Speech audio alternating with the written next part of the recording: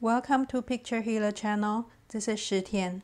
In today's video, we want to talk about the feng shui of the mountain. Last time we talked about the feng shui for the water. The water is usually related to the wealth and the money, and the mountain is usually related to health, relationship, support, and helpful people. So what is a good feng shui for mountain? There are some qualities of good feng shui mountain. The first, it should not be too far or too close to the mountain.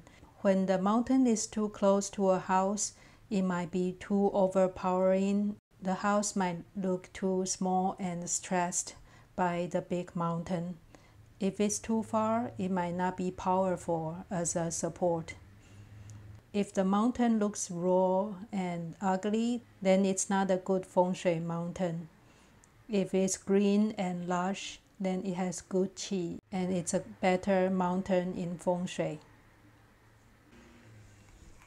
And of course, the location of mountain is important. And you can find the best location according to your house chart. Usually it's based on the sitting and facing direction of your house, and depending on which style of feng shui you use, you can use the Ba Zai, the 8-mansion style, the flying star, or other feng shui schools. Once you figure out your house chart, you will know which direction is the best to have a mountain. Generally, it's good to have a mountain behind your house as a support, because we say the backside is the black turtle, so it's good to have a nice shaped mountain behind your house. If you are more detailed, you can also check the Bazi chart of the owner according to the owner's birthday, and we'll check the 5 elements of the mountain. And also the mountain should match the time period. For now we are in period 8, and the metal shaped mountain is very good. And for period 9, the fire shaped mountain is very good too. So we will talk about the mountain shape and the 5 element. It's similar to the water shape. The metal type is the round one, but it's a big round curve and it's gentle. So this is a very auspicious shape generally for mountain. And the wood type is tall, like a tree, tall and narrow. And the water type is wavy or irregular. It's similar to metal type, but it has more small wavy shape or irregular shape. And the fire type is always a triangular or very sharp angle.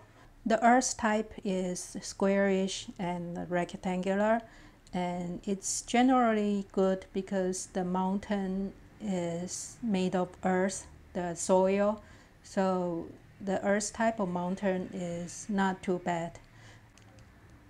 And then we have to look at the mountain in the modern days. In feng shui, we always say when there's 1 inch higher, it's considered mountain. When there's 1 inch lower, it's considered water. And we can use the trees, sculpture, or building structures to create your own mountain or take away your mountain if it's in the wrong location. And in the modern days, the buildings are usually the mountains because they are tall and it's everywhere. And it's also considered the wood type of mountain because it's tall and narrow generally. But of course, every building has different shape. Some are more sharp with an angle or triangular, then it might be the fire type. So you can look around your neighborhood and see what type of building around your house and see if it's in the right location. And for interiors, we like to have support of mountain too, especially when you sit down or lie down. For example, we like to have solid walls behind your bed and tall bookshelves or cabinet behind you when you sit down in front of the desk, especially in the office or the dining room. And if you have a big window behind you when you sit down or lie down, it's not the best feng shui. It's just a symbol of lacking support, especially when you have traffic behind you when you sit down or lie down. That's not a good feng shui. If you are not sure your 八字 and the favorable element, you can check online, just Google 八字 calculator, and it will show your 5 element in the A part of your birth chart. And usually the element that's lacking in your 八字 is your favorable element, because that's the one you need to be more balanced and stimulate your potential. That's the basic of the good mountain feng shui. I hope you enjoy it.